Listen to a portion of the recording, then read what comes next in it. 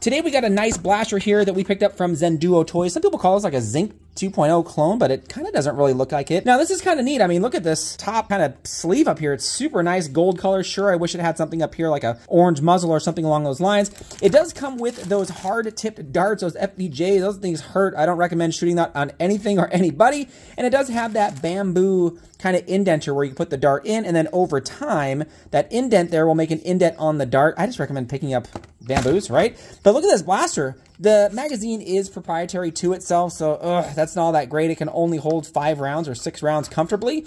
And to prime it, it's actually not that bad. You just pull it back, put the dart in, and you are good to go. Now, this is shooting roughly about 110 FPS, but it still looks kind of cool. I mean, it kind of reminds you like 007 or something like that. But we're going to get this out on the range. I just kind of want to give some people a quick, good look at it and show you that, hey, not too bad, and the prime is actually pretty decent.